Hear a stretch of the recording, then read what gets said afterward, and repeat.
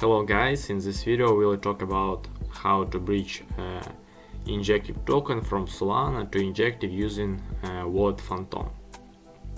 This video will teach you how to bridge Solana from Solana to Injective using your Phantom wallet. Also, you can transfer any token, any asset that you want from Phantom wallet, but in this case we choose only Solana.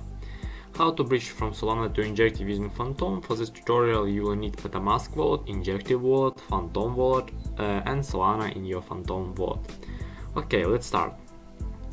First that you need to go to Hub Injective network, check if the URL is eligible, and go to dashboard, click connect our MetaMask, and after that go to button bridge.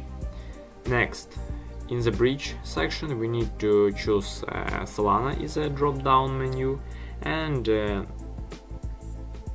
Injective. A pop-up window will appear that asks you to connect with Phantom wallet. We need to continue, enter the amount of Solana we want to bridge from Solana to Injective, and click transfer now.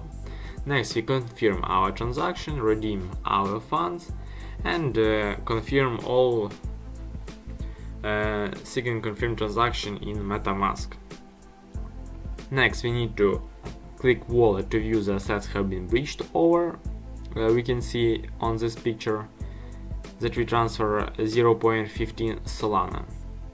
And that's all. This video is for informational purposes only, it's not financial advice and investment advice. This information contained in this video is intended to be current at that time of the publication, but may not remain so indefinitely. And as I said in the first video, we can transfer all assets that you want, but using Phantom wallet.